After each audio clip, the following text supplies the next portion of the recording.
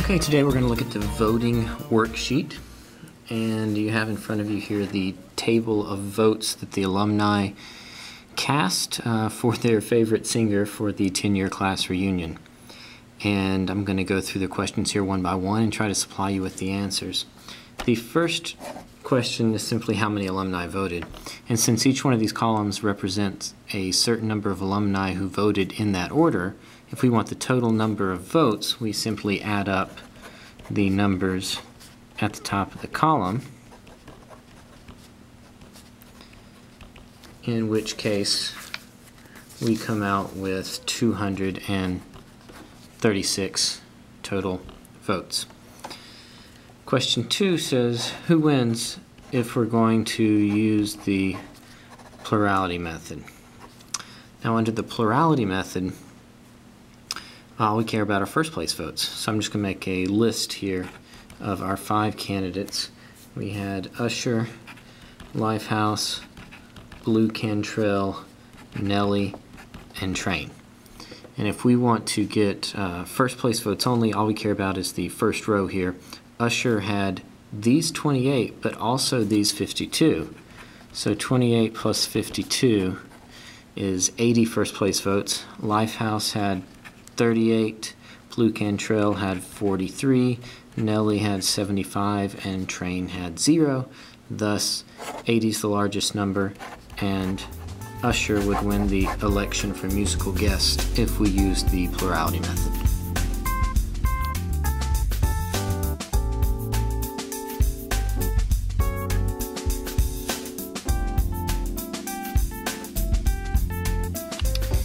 Now we're on to the plurality with elimination method, and it's simply a round-by-round voting until one candidate receives a majority of the vote. So the first thing we need to do is calculate what a majority consists of. There were 236 total votes, so if we take 236 and divide by 2, we get 118, but to get a majority we need to be exactly one more vote than half, so 118 plus 1 is 119. And a majority in this case would consist of 119 votes. Okay, well, the round 1 of the voting is simply the same thing as doing plurality method. So we knew that Usher had 80 votes, Lifehouse had 38, Blue Cantrell had 43, Nelly had 75, and Train had 0. We need 119 votes for a majority. Nobody has 119, so we get rid of the lowest vote getter and start over. Well, Train is obviously the lowest vote getter, so in round 2, essentially nobody really changes their vote because nobody voted for Train in the first place, so we have no votes to give to anybody else.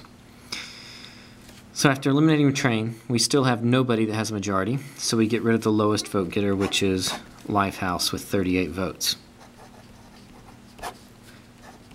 And so those 38 votes have to go to either Usher, Blue Cantrell, or Nelly. So look for Lifehouse here in the column. See, if those 38 people could not have voted for Lifehouse, they would have voted for Train. But Train's already been eliminated, so they can't have that choice either. So those 38 votes would have to go to Blue Cantrell. So Usher stays at 80. Blue has the 43 plus the new 38. Nelly has 75, so Blue now has 43 and 38 is 81. We once again get rid of the lowest vote getter because still nobody has 119, so this time Nelly is out. And round 4, we're just left with Usher and Blue. Usher has 80, Blue has 81, and now we've got to reassign Nelly's 75 votes. Here's Nelly's 75. They can't go to Train because Train had already been eliminated, so they must go to Blue Cantrell. And we get 81 plus 75, which is 156, which is now bigger than 119. and so therefore Blue Cantrell wins the election.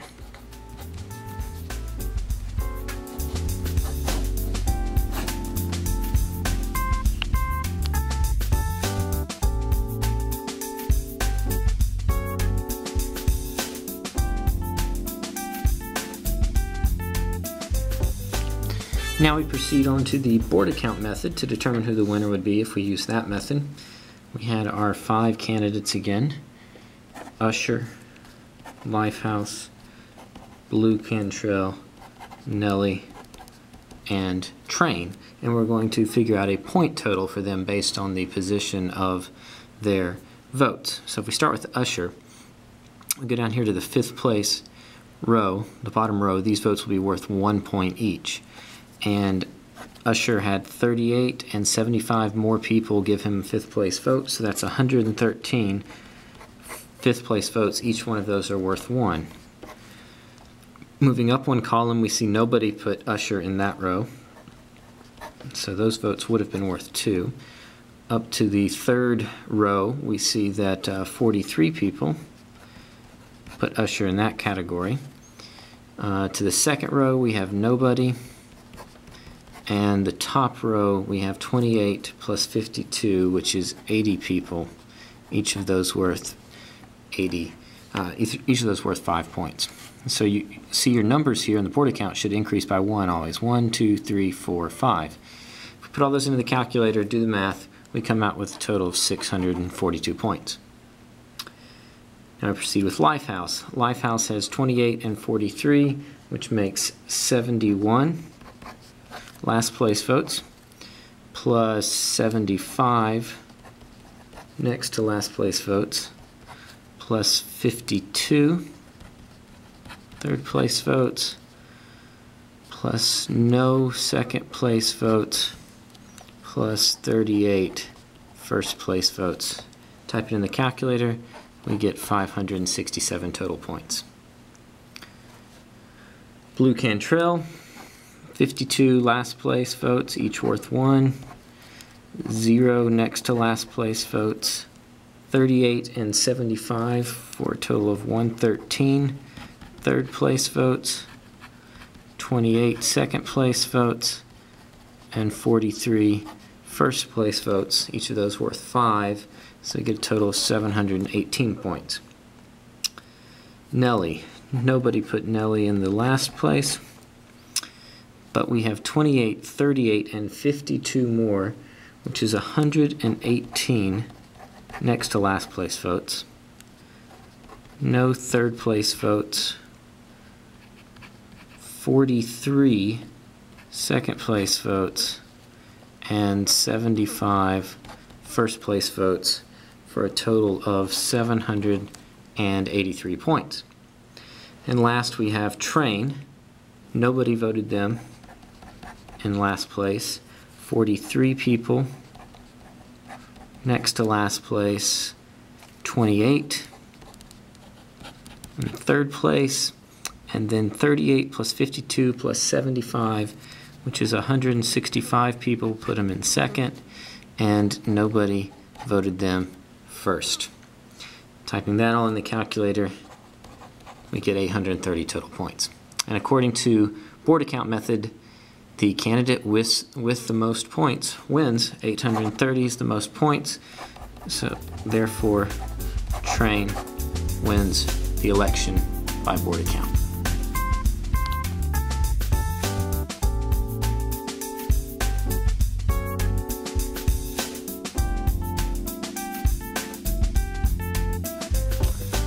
Okay, the last problem on the first page, problem 5, deals with pairwise comparison method. Who would win the election using the pairwise comparison method? Well, first we have to determine how many comparisons we need to make. There are 5 candidates, and so according to our formula from the book, the number of comparisons is 5 times 4 divided by 2, which is 10. 10 comparisons. So what are those comparisons? Well, Usher to Lifehouse, U to B, U to N, U to T. So that's all the possible comparisons of Usher to each one of the other candidates. Then I'll start with Lifehouse. We can compare Lifehouse to Blue Cantrell, Lifehouse to Nelly, and Lifehouse to Train. We already compared Lifehouse to Usher up here. Okay, now we'll start with Blue. We can do Blue to N and Blue to T. And then last we just have N to T. That's the only thing we don't have. And those are our 10 comparisons. Now, the way pairwise comparison works is, for instance, with the first one, if we're comparing Usher to Lifehouse, we only care about those two candidates. It's as if they're the only two candidates running in the race. So in each column, all we care about is relative position of U and L. So for instance, in the first column, U is higher than L, so all 28 of these people prefer Usher to Lifehouse. In the second column, Lifehouse is higher than Usher, so those 38 people prefer Lifehouse better. The easiest way to do this, I think, is usually to just look for U, for instance. Okay, these 28 people like U better, so do these 43, so do these 52. So 28, 43, and 52 is 123. So 123 people prefer Usher over Lifehouse. Well, if there's 236 total voters, to figure out how many like Lifehouse better than Usher, we can just subtract 123 from 236, and we get 113. So Usher wins the comparison. U to B, 28 and 52. Just those two columns like U better than B. That's 80. Subtract that from 236, we get 156. So B wins the comparison. U to N, first column and fourth column. So again, it's 80 to 156, and N wins the comparison. U to T, first column, third column, and fourth column. So 28 plus 43 plus 52 is 123. We've already seen that above 123, so it's 123 to 113. U wins the comparison. Okay, L to B. Which columns have L ranked higher than B? The second column, the fourth column, that's it. So 38 and 52 makes 90. We can find how many like B better than L by subtracting 90 from our total votes, 236, and we get 146. So 146 is the bigger number. B wins the comparison. L to N. Second column, fourth column, that's it, 38 and 52. So once again, we have 90 to 146. N wins the comparison. L to T, second column, is the only column in which L is preferred over T. So we have 38 to 198. T wins the comparison. B to N, first column, second column, third column. 28, 38, and 43 is 109. We subtract that from 236. We get 127. N wins the comparison. B to T, first column, third column, has a B higher than a T, so 28 and 43 is 71. Subtract that from 236, we get 165. T wins the comparison. And lastly, N to T, third column and last column, 43 and 75, which are 118. You subtract that from 236, you also get 118. So this is an example of a tie. These two share a half point each. So the last thing to do at this point is to count up total points for each of the candidates. So we have U, L, B, N, and T. U has 2 circles, so 2 points. L has no circles at all, so 0 points. B, 1, 2. N, 1, 2, 3 and a half. and T has 1, 2.5. Most points wins the election, so 3.5 is the greatest point total, and Nellie would win the election if we used pairwise comparison method. And notice here too that the 2 plus 2 plus 3.5 plus 2.5 adds up to 10. That has to work out every time you do pairwise comparison.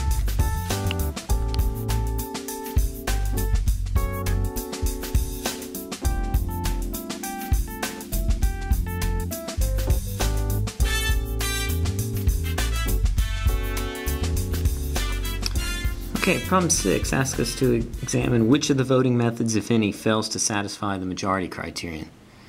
Now, the majority criterion states that if any candidate receives a majority of first place votes, then that candidate should be declared the winner. So this can be a little tricky here. You have to look at this statement in its entirety. The hypothesis is very important here. It says if a candidate receives a majority of first place votes. Did that happen in this case? Did any candidate receive a majority of first place votes? And the answer is no.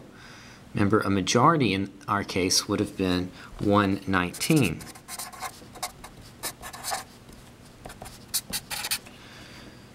The most number of first place votes that any one candidate received from our earlier work we found out was Usher, and they had 80. So we didn't have a candidate who received a majority of first place votes, so it was impossible for any of the voting methods to violate the majority criterion. Even though these other election methods produced different winners than Usher, the majority criterion is not violated because no candidate received a majority of first place votes. So the answer is simply none. If you want to add the reasoning, because no candidate received a majority of first place votes, the majority criterion did not even apply.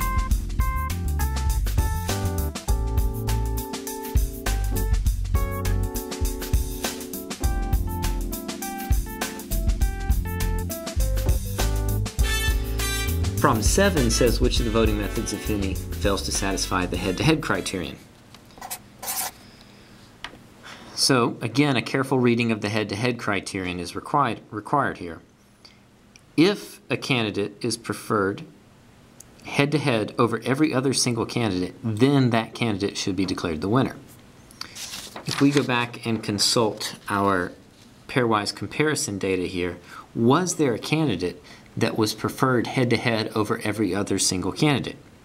The answer is no. Nellie was really close. If Nellie would have had a 4 here, instead of splitting this vote with Train, then we could have said that Nellie was preferred head-to-head over every other single candidate. But because Nellie wasn't, then it doesn't matter what winners the other election methods arrive at. None of them violate the head-to-head criterion because no candidate was preferred head-to-head over every other candidate. So the answer to question 7 is also none.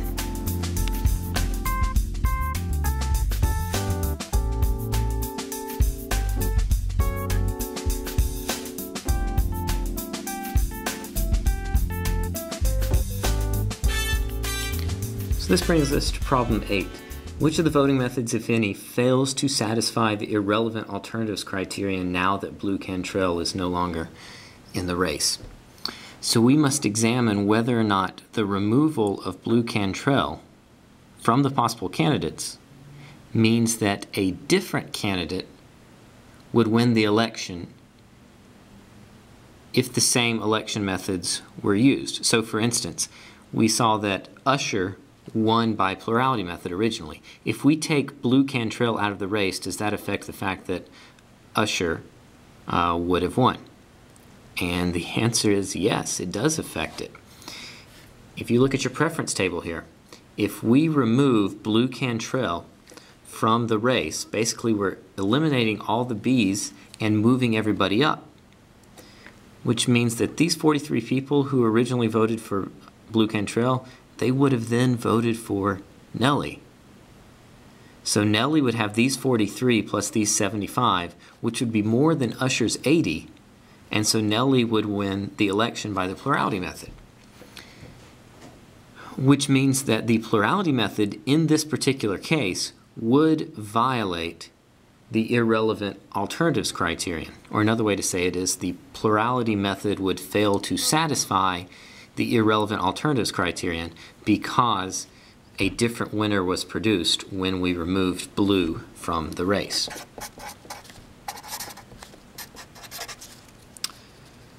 Okay, so you would also have to go back and examine the other methods. Well, since Blue Cantrell won the plurality with elimination election, she obviously can't win if she's been removed from the race, so that one also is going to violate, because we're going to get a different winner than Blue. And then you'd have to check board account and pairwise comparison. I'm going to leave those two for you to examine, but basically you need to redraw the preference table, moving everybody up and recalculating the points in board account, because, for instance, if you remove B here, this is now a first place vote, this is a second, this is a third, and this is a fourth. And so you have to redo the board account and then redo the pairwise comparison as well without B as one of the choices. I'll go ahead and tell you, you can verify this on your own, that you actually still get the exact same winners in both board account and pairwise comparison as you did the first time with Blue Cantrell in the race. So only plurality and plurality with elimination, those are the only two methods that fail to satisfy the irrelevant alternatives criterion in this particular case.